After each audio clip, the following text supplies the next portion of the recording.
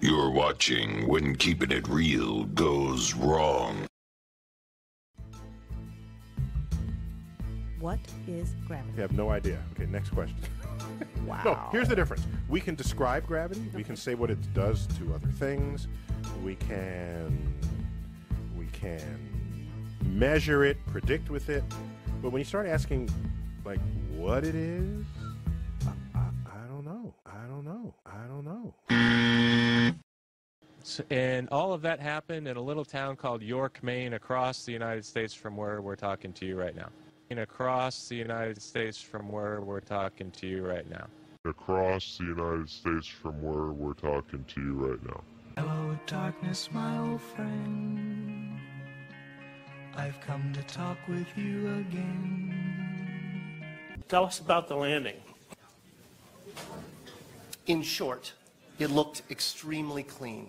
We touched down in conditions that were on the more benign side of our nominal expectation. This is preliminary data scooped with the sieve in the cacophony of the control room. Very nominal. Remarkably good.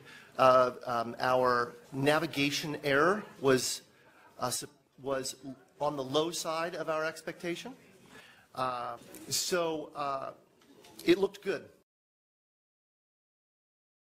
But Orion has protection. Shielding will be put to the test as the vehicle cuts through the waves of radiation. Sensors aboard will record radiation levels for scientists to study. We must solve these challenges before we send people through this region of space. We must solve these challenges before we send people through this region of space. We must solve these challenges before we send people through this region of space. Unfortunately, I'm not an astronaut. I've never been to space, but I've looked at these images over and over again, trying to sort of get the essence of it. It is photoshopped, but it's has to be. It is photoshopped, but it's has to be. It is photoshopped, but it's has to be. How do we know the Earth is not flat?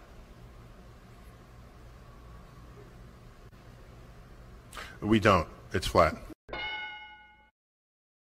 When you look out at the Earth, especially when you're in space for long periods of time, there's a couple of things that I think about. One is the atmosphere. Looks incredibly flat, fragile. Looks incredibly flat. Looks incredibly flat. Why has nobody been to the moon in such a long time? That's not an 8-year-old's question. That's my question. I want to know, but I think I know. Because we didn't go there, and that's the way it happened. Because we didn't go there. Because we didn't go there. Because we didn't go there. You have a whole series of O-rings in here, and a shaft that you rotate. So, I mean, like on the space station, how many of these would you have? 7, because we have 7 windows. What happens if you get a leak on that? Then you have a leak. You just have a leak. And what you would do is... lose air. Yeah, you would probably seal the whole cupola off, and then there's probably a plan, I don't know off the top of my head, but there's probably a plan for replacing the mechanism. For the moon in a nanosecond.